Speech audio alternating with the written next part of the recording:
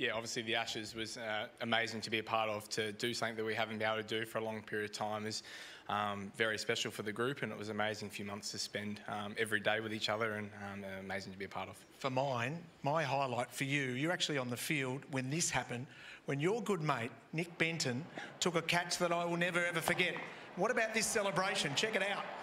Well, yeah, I had a pretty good seat in the house. Wadey is absolutely taking us down, but old Benno. I'm in his bridal party in a few weeks' time, but the big fella's on his buck show, so I had the best seat in the house and then listened to it on a cab ride about 4 a.m. in the morning. So, yeah, one of my something that I don't think I've never laughed so hard in my life, going none for 140. I can't wait for his wedding. I'll tell you what, that's going to be a bit of fun judging by that. His wedding in about 40 years plus, I think he told me he hasn't dropped a catch since 91, so the big fella, he enjoyed it, I think. Enjoy your night, mate. Thanks, mate, we'll do. Well, Mel, we've seen some great catches, none better than that. I think that's a fair call. Thank you, Richo. What a great catch, and even better story behind it. Joined now, he needs no introduction, but I'll do it anyway. Aussie superstar, Pat Cummins. Hello, Paddy. How you going, Mel? I'm not bad at all. Congratulations on what you've described yourself as a perfect summer of cricket. Yeah, it's been pretty flawless from the men's side. Yeah, pretty stress-free 5 tests back home, and obviously retaining the Ashes was a big highlight for us. You made that sound so casual. It's cruisy. We're here to announce the winner of the Betty Wilson Young Cricketer of the Year. Now, to recognise the next generation, do you remember making your debut when you really burst on the scene? Yeah, it doesn't seem too long ago, but now most of my teammates are in the commentary box, actually, when I look around. But it goes very quickly. Yeah, so enjoy it to whoever it is. Is that where you're headed to eventually? Don't know, maybe. It's pretty full up there at the moment. It is. The world is certainly your oyster. Let's have a look at the nominees for the Betty Wilson Young Cricketer Award.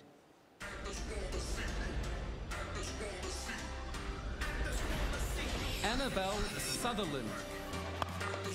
Fantastic whack straight down the ground by young Annabelle Sutherland. Doesn't seem to worry that she's only 16 years of age. Well played. Class player. Josie Dooley. Lofts straight. A huge hit. And there's the half century. Beautifully played, Josie Dooley. Taylor Valemic. What a fight back from Valemic there. Knocks over Harris when she loomed large. Hannah Darlington. Hannah Darlington with the pressure on the last ball. She's got the last over. That pressure, she eats it up. Another teenager showing all the skills and a reversal there for Darlington. It's a beautiful reverse sweep. And she gets rewarded again with 4.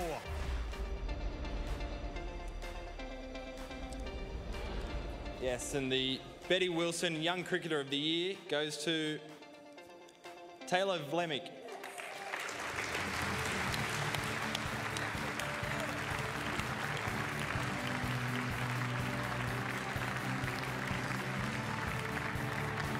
Big round of applause for this lady. The 21-year-old made her test debut versus England in July just last year. She's had an incredible year. Huge congratulations, Taylor. Tell us about receiving your baggy green last year for the Ashes. Yeah, that was a pretty incredible day, really. I think it's what everyone dreams of, growing up as a kid, watching Test cricket. So to get that baggy green by Mitch Starc as well, which is pretty cool. I don't think I took it off for the 4 days. So. Fitting that he gave that to you, and Paddy Cummins is not far away. How fast can you bowl? Oh, I don't know. On a good day, maybe 120 odd, but not as fast as Sharon said before. So hopefully one day, if I can bowl half as quick as that, I'll be happy. Now, they must breed them very tough where you come from, because how many injuries have you had, and what kind of injuries? I've had a few over my time. Tell us. Just a couple of ACLs here and there, but yeah, we're hopefully on the better side of that now. So yeah, it's taught me a few things about patience, obviously, and now I'm just really enjoying being on the park with the girls. Yeah, it's a great time to be, obviously, in the game. The T20 World Cup, not too far away. We know how good you've been in the WBBL. Are you looking forward to having a go at this? Yeah, I think it's an awesome experience. I was lucky enough to be with the girls over in the West Indies, which was kind of my first crack at it. So to be able to do that in front of family and friends and in our backyard is going to be a pretty awesome experience, and I know we all can't wait. You mentioned the backyard. How much of a role did playing cricket with your brother have with you now?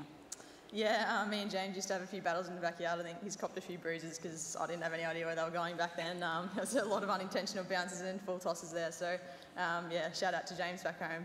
Yeah, thanks for copping them for me. Well, congratulations, huge congratulations. You might have a few words to say. Yeah, firstly, I'd just like to say how humbled I am to win a peer-voted award. It's obviously a huge honour, especially considering the amount of talent in the women's game at the moment. I'd also just like to thank Cricket Victoria for all the opportunities and support they've given me over the past couple of years. And I'd also just like to thank my family. Most importantly, I think, yeah, I'm just so appreciative of the support they've given me over my life, I suppose, and it's always really cool to be able to look into the crowd and see them cheering me on. So, yeah, huge thanks to them. I can't thank them enough, I suppose. And just to finish off, just thanks to Cricket Australia and the ACA for putting on tonight, and hope everyone has a good night. Wow, beautifully said. Congratulations, Taylor. Well done. Good job.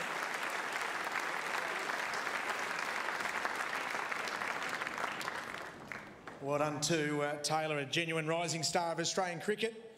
And right next to me is a genuine force in Australian cricket. Round of applause for Alicia Healy. How good is Taylor?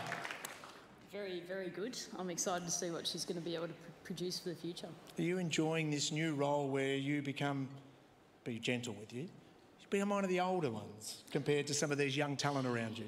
Yeah, I'm definitely a lot sore every day, but it's exciting. The next crop of young Australian female cricketers is unbelievably exciting, and I'm excited to see what they can do in the future. Are you keen to jump in the nets when she's bowling, or will you avoid it? No.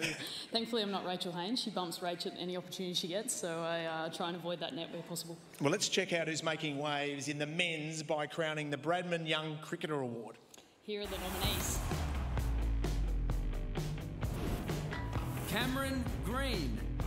Oh, Green has placed that beautifully. Green rocks onto the back foot and puts him away. That's a nice shot from Green. Oh, that is impressive stuff. The long levers. Josh Philippi. Yes. Oh, what a way to finish it. It's on the roof. Puts it onto the roof. There we go. Gone. Wes Agar. Bring him on, he'll get a wicket. And Wes Agar gets that wicket. And what about that man again? The man with the golden arm, Wes Agar, straight back on, takes his third wicket. That's what he does. He consistently takes wickets.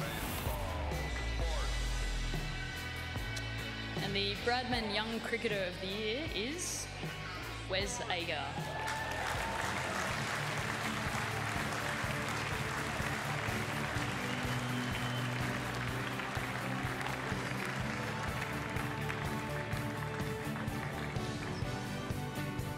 Well done, Wes.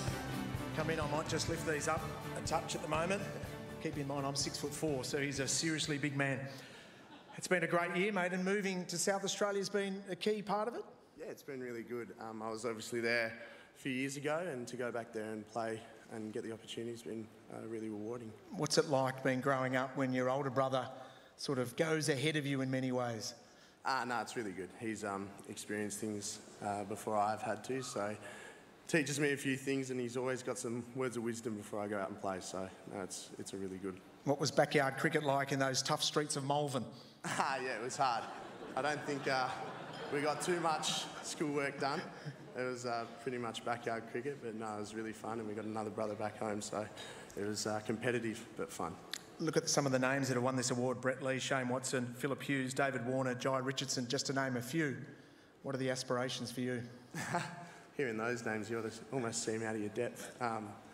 But no, I just want to play well. I want to go out there every day and compete hard and play with my mates, and that's what I'm doing so far, so hopefully it continues. You certainly are, mate. You can thank a few of those mates right now. Yeah, I think it's a peer-voted award, so I'm honoured to receive this award and be recognised by all the players in state cricket at the moment. I'd like to thank my family. Obviously, I wouldn't be here without them and their support. And finally, I'd like to thank the SACA. They've given me the opportunity and they've backed me, so I'm extremely grateful for all of their support. Thank you very much. Huge round of applause for Wes Agar.